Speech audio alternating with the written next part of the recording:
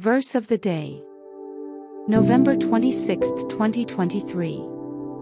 Thanks be to God, who always leads us in triumphal procession in Christ and through us spreads everywhere the fragrance of the knowledge of Him.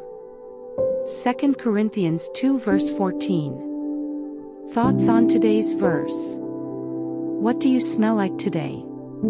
Is that question too personal? Not to God. According to Paul, we resemble warriors returning from victory with the smell of victory incense permeating our presence.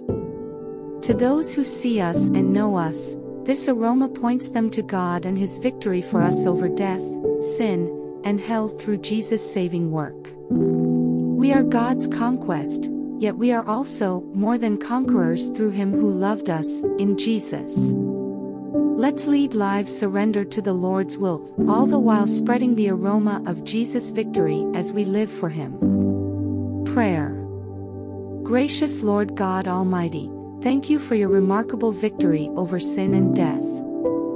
I am even more thankful for conquering my rebellious heart and bestowing upon me your incomparable grace.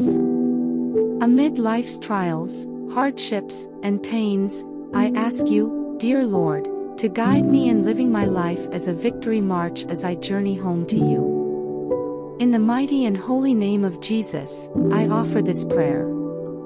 Amen.